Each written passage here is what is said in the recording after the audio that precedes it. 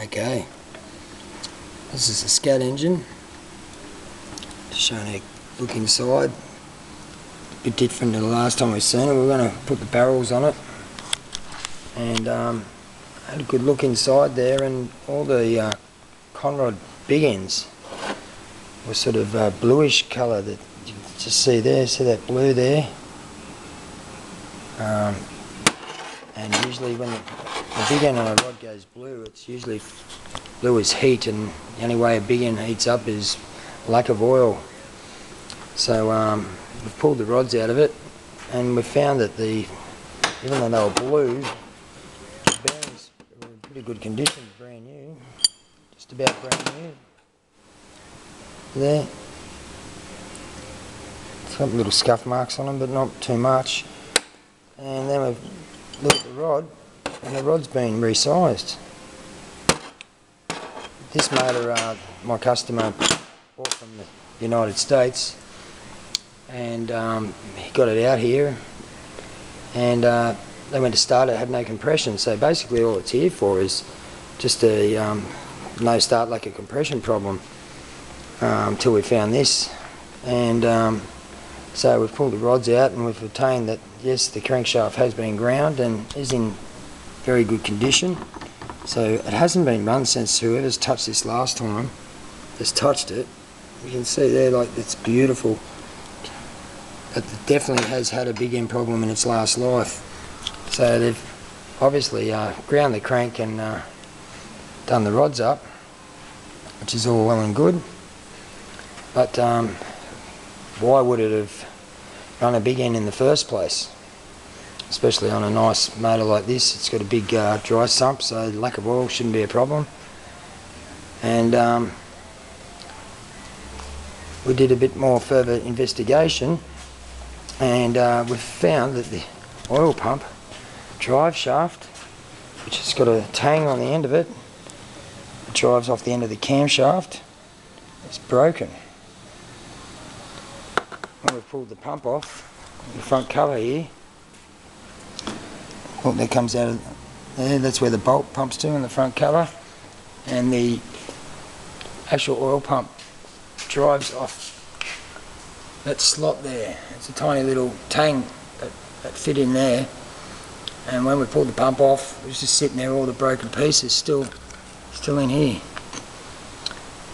So we pulled down the pump, and we found that the pump is severely worn. All inside here, it's massive wear. It's only an aluminium housing, and these steel gears, I don't know if you'll be able to pick it up, but on the very end of it, it's like scuff marks. They're worn severely. So what's happened, I'd say, is because of all that excessive clearance and movement there, that the drive shaft of the pump is actually seized momentarily, and with the cam still wanting to turn, it's broken that tang. So if I did what the customer said, and basically just done the cylinders here, so we've got all prepped and machined and painted and ready to install, we would have put all the barrels and heads back on it, and old mate would have thrown it in the race car, started up, and this baby would have lasted all but 30 seconds. We would have had spun bearings on everything, mains, big ends. It would have destroyed the block, the crankshaft, the conrods. It would have been game over for this little girl. Also, as we're finding out things, this is a scat block. You can see there.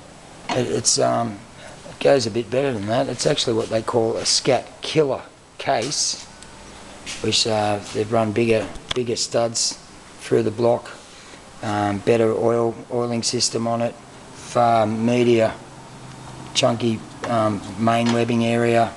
They've got facility too for big bores compared to a normal standard block, and that's what she is. She's very nice and clean inside, so it just tells you that someone's actually fixed all the bottom end, actually gone to the trouble of pulling it all apart, putting the crankshaft back in it and the rods and assembling it all up. And if anything, what they've done is put this old worn out oil pump back on a brand spanking new big dollar engine. So always go through and check everything. So that's what we think has happened over there. It's run out of oil pressure because of the pump. In turn, it's spun all the bearings and put all that melted metal and tiny bits of aluminium and everything and steel from the back of the bearings right through the oil pump again, which is just accentuated the problem, and gone through everything else. So we've pulled it right down, and what we're up for is just a brand new pump. It's going to be a few dollars there, and away we go again. So as we get into this, I'll turn the old camera back on and do a little bit more as we get the barrels and everything ready to go. So I can start getting into that now. I can assemble really the barrels, push rods, heads, everything up to a long motor, just except for the front cover and the dry sump pump. So that's our Scat as it is now, but at least now we've found the problem. It could have been chaos, or devastation for someone, not me, but sometimes you've just got to do a little bit more than what's asked of you, and you'll save yourself a lot of problems in the future. So there you go, there's the Scat.